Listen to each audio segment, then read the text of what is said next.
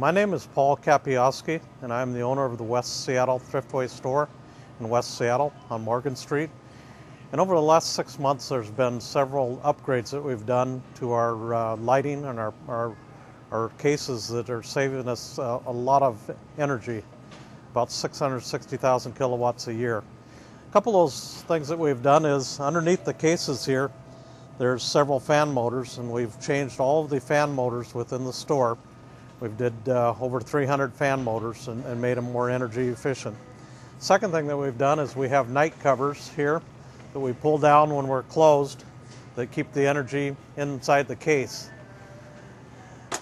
Another thing that we've done throughout the store and all of our medium temp cases is we replaced all of the fluorescent lighting in the top and the bottom with LED lighting. And so that took care of the ballasts and the fluorescent tubes. Not only is it saving us energy, but it's saving a lot on the replacement costs also. Now throughout the store, on the overhead lights, we have about 1,200 overhead fluorescent tubes that we changed, and we took those from a 32 watt to a 28 watt. That gave us a large energy savings there. Also throughout the store, we have a lot of track lighting. They used to be MR16s 50 watt bulbs. We had over 200 of those that we replaced, and that went from a 50 watt per bulb usage down to a 7 watt per bulb usage.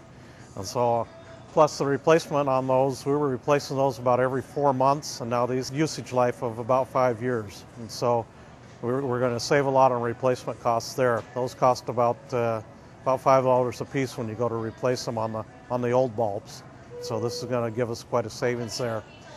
Okay, let's take a walk over here to the frozen food department. Over here in the frozen food cases, we changed out all of the lights to LED lighting throughout the case. It used to have overhead lights. They were very high energy lights, very high output. In an 8-foot section, it used about 480 watts, and now in an 8-foot section, we're using about 100 watts. And so,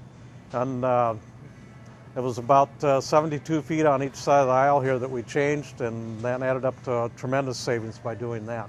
As far as savings, we finished up the bulk of this in the first week of December, and with our December bill, we saw about an 18% drop over a year ago. The projected savings on our bill is about 650,000 kilowatts per year, and that's for this store, that's about $40,000 a year that we'll be saving on power. The return on investment is just a little bit over a year on our part here for everything that we did. We're looking forward to realizing these savings over the next several years.